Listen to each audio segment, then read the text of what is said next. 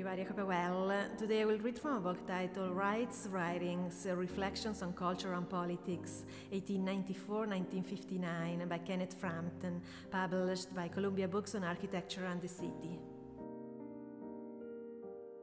Originally written as a series of introductions to the 5-volume collection of Wright's writing published in 1992, the essays by Kenneth Frampton are gathered here as a critical survey of the architect's written and spoken work, a body of text that testifies to Wright's staggering prolificacy, pleasure in argument, diversity of interests, and desire to engage with timely political debates.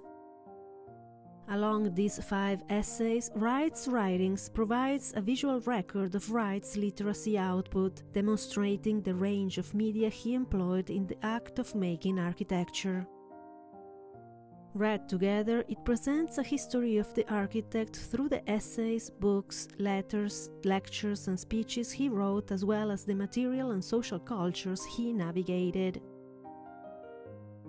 In 2012, Avery Architectural and Fine Arts Library, together with the Museum of Modern Art, co-acquired the singularly expansive Frank Lloyd Wright Foundation archives. Among the more than 32,000 Wright drawings, 300,000 sheets of correspondence, 285 films, 40,000 photographs and records of the Taliesin associated architects are 2,784 manuscripts of Wright's published and unpublished works. The manuscripts document the evolution of Wright's thought in written form, from first drafts to editor's proofs to final publication versions, and they reveal the intellectual journey that Wright traveled as he prepared lectures, essays and books over the course of his career. From the manuscript for his first speech to his last written work, Wright's prolific bibliographic legacy is interwoven and examined in Avery's stacks and archives. The essays in this book help us reframe and discover new ways of reading Wright's extensive library project alongside the political, material and social worlds he navigated, and it is only with the growing accessibility of this archive that such a focused examination of Wright's ideas is possible. Frank Lloyd Wright has been a sustained object of Kenneth Frampton's reflections on the large cultural and ideological states of modern architecture for over a quarter of a century. The protean American architect has been as central to his writings since the first edition of Modern Architecture, A Critical History in 1980, as to his teaching in lectures, seminars and analytical model making at Columbia University. Needless to say, Frampton was among those who most enthusiastically joined the welcoming committee when it was announced in 2012 that the thousands of documents that form the Frank Lloyd Wright Foundation archives were to be transferred to the Avery Architectural and Fine Arts Library as part of an innovative co-stewardship arrangement with the Museum of Modern Art. Coincidentally, it was also the 40th anniversary of Frampton's own arrival to Morningside Heights.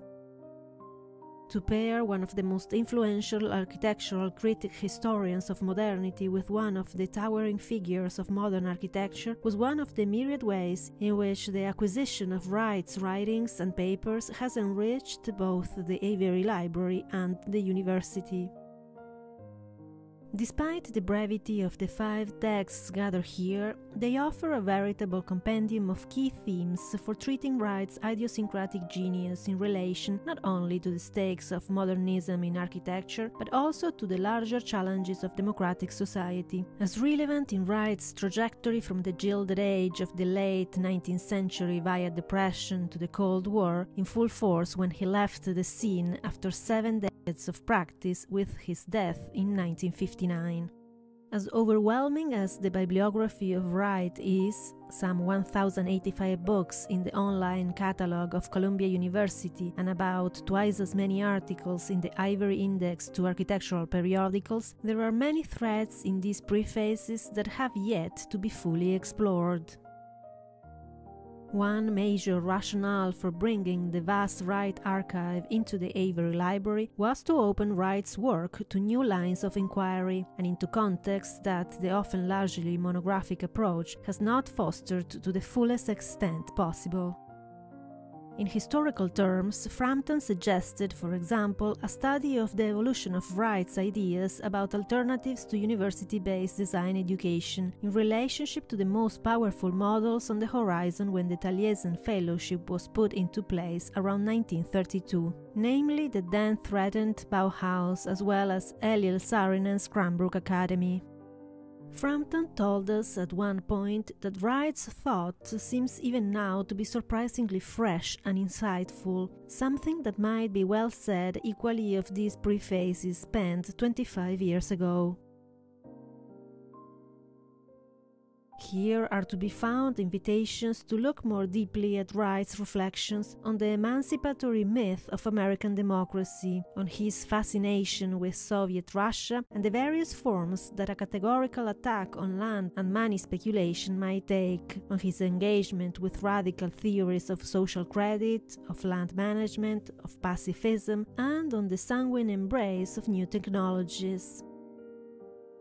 Frampton's synthetic readings of Wright's often convoluted texts invite us equally to bring historical contextualization and reflections on untimely resonances into dialogue.